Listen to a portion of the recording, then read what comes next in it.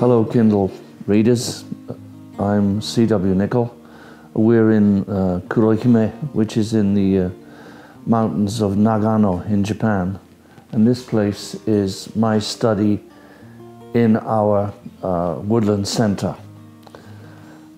I'm going to talk about my book, Moving Zen, which became an international bestseller, much to my surprise. At home, I have a couple of shelves full of martial arts books.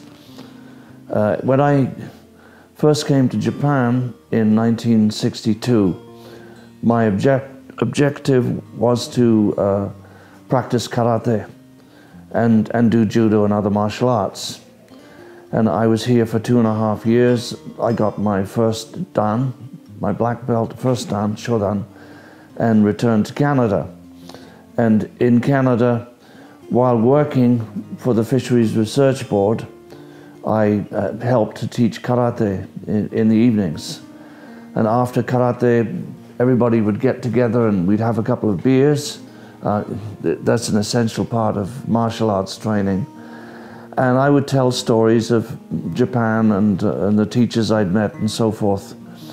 And my students and friends in Canada said, "Nick, write it all down." So I did.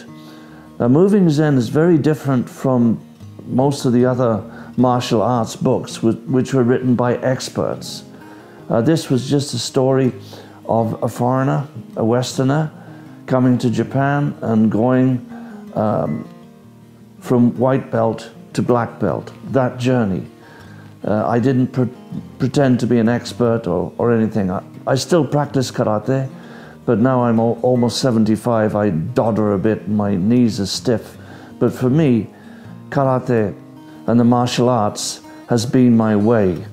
It has supported me in everything I've done in my life, and it helps me to grow old. And I would be very happy if you would enjoy the book with me.